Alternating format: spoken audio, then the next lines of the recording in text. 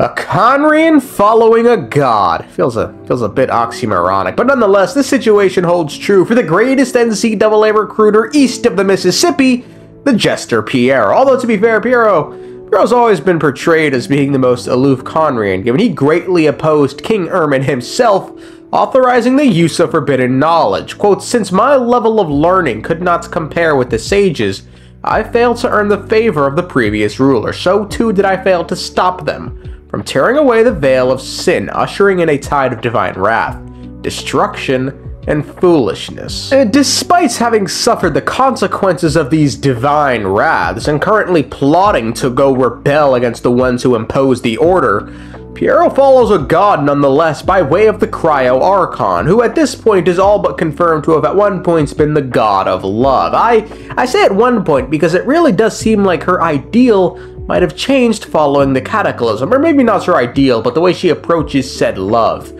And at this point, there's a litany of evidence to suggest as much. There's first and foremost Dane's chapter preview quotes. "She is a god with no love left for her people, nor do they have any left for her." A god with no love left for her people. I wonder if we have a source close to her that can back this up. Ah, we do! And it's from OG himself. "I will be frank, none of you have any place in my ideals, for I plan only to uphold the virtue of folly, but I can guarantee that our Tsarista will once again be a god who loves all humans, and in her ideals shall all human wishes be granted." I don't know.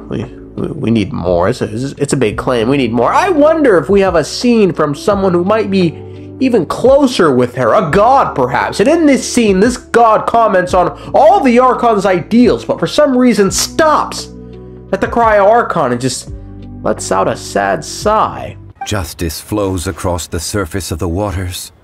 War rages like a flame, as does that which the Cryo-Archon once..."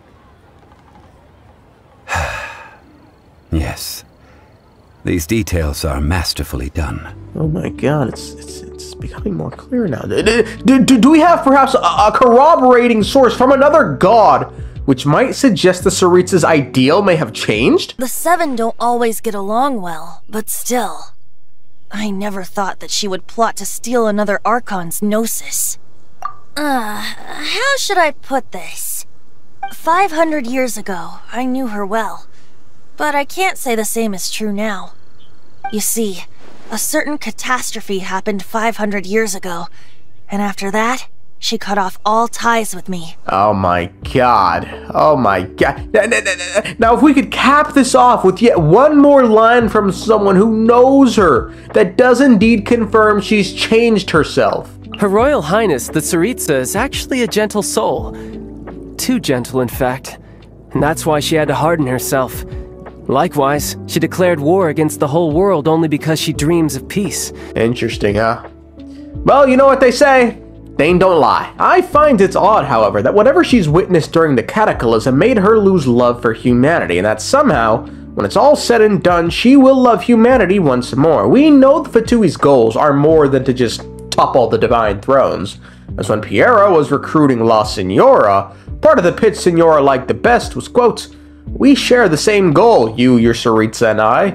Cleanse the sources of distortion in this world, short-sighted ignorance gods, and the darkness and corruption of the abyss. It could be that there's even more that they are seeking, but for now, this is all we have to go on." Now, the obvious answer as to why she no longer loves humanity is that she could have uncovered the truth about humanity. Their origins. Humans are not natural to the world of Teyvat, an alien life form brought over to Teyvat personally by the greatest being who ever lived. The sovereign of sovereigns, the primordial one, a progenitor god hailing from beyond the stars. However, what's odd is that this claim should hold true for literally everything that isn't a bishop. Quote, "The mountains and rivers were made, and the seas and oceans accepted those who rebelled and those who would not kneel. The primordial one, and one of its shades, created the birds of the air, the beasts of the earth, and the fish of the sea. Together, they also created flowers, grass, and trees before finally creating humans, our ancestors, numerous as the stars in the sky, uncountable as the sand on the shore." Does she no longer like birds too? Rivers? Nigga, you know, who don't like rivers? And also, I'm curious, at what point does something no longer become a foreign life form? Of course, this question is just essentially me just asking a fucking zoology one, which is at what point does an invasive species become native? Or are humans invasive, or are they just non-native on Teyvat? For instance, on Earth, we typically use the last glacial period, some like 11,000 years ago, to determine where native species belongs. If there's been movement after this fact, then they're dubbed either non-native or invasive. But if a species finds itself in a new ecosystem after the last glacial period, it could still be considered naturalized if it no longer disrupts the ecosystem. Teyvat's situation is unique in that the entire fucking ecosystem was rebuilt to support humans, because that's the thing that we and neuvillette are forgetting here. This isn't the same fucking world as it was from before when the primordial one arrived. You had this world, that's cool, that's fine.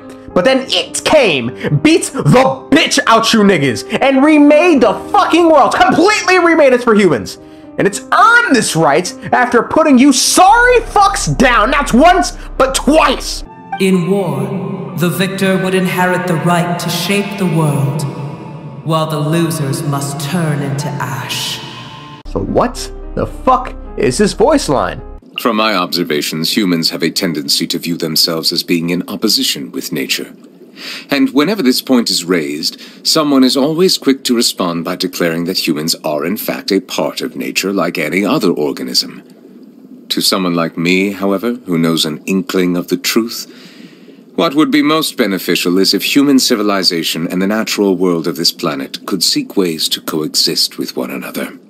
Your world is gone. It's gone, low, bro. It's not the same. Humans are as natural as anything in this world now. This is a non-point. The only being who can claim some sort of legitimacy to this is a Pep who's older than this new world that had been remade. Not the 1,000-year-old neuvillette who was born into a world made for humans. Because at this point, you're the non-native species, you fucking lizard. Just because think about it, if a Tyrannosaurus Rex were to be reborn right now, it'd be an invasive species everywhere it's went. Because that's the point neuvillette is missing. The only natural thing is change. And what's changed is that the bishops are no longer completely natural to this world. And that's not even to say the bishops are invasive or non-native at this point. The light realm still exists. Vishops still exists, and Vishops, most importantly, were given the option to just take a knee. It's not like Thanes came here and said, I'm gonna kill all of you. It simply said, get the fuck out the way.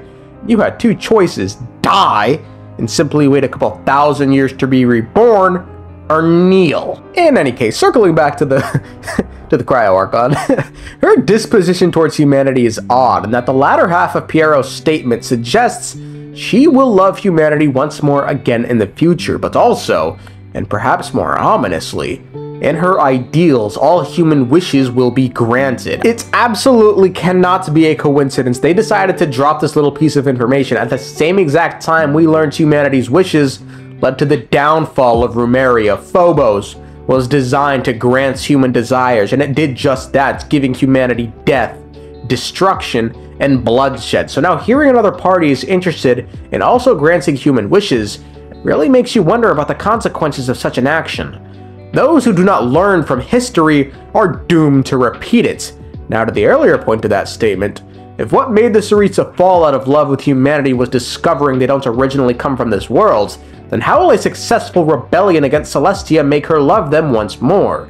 Or maybe it's just that she had to stop loving humanity to justify what people like the Doctor are doing to them. But hey, what do I know? Hey, what do I know, man? That's all I'm saying. Part of me wants to say that humanity will go through some sort of rebirth in this whole process. I mean, look, the Cryo-Archon is taking a unique approach to challenging the divine. While nearly all other attempts involve the use of forbidden knowledge, the Fatui are different in that they regard the Abyss as hostile. So, instead, they are doing their own thing, collecting the Gnosis for a yet-to-be-revealed purpose. It could simply be she wants a separation between Celestia and humans, and once their little rebellion is complete, and Celestia is no more, she can love humans once again, as they would no longer be bound by the divine shackles that are currently placed on them. What she's failing to realize, however, is those divine shackles are there for a reason. Rumeria, Sale, Conria. This is what humanity does when a god isn't present. This is why order must be maintained. Regardless, it does seem like the Fatui sure do have a lot on their plates between trying to take down the reigning and defending champions in Celestia, to keeping abyssal forces at bay, to eventually having to deal with the harsh reality of human desires. Is she really up for the task? You see, me personally, I'd sit this one out for our Lord above, but, you know, that's just me.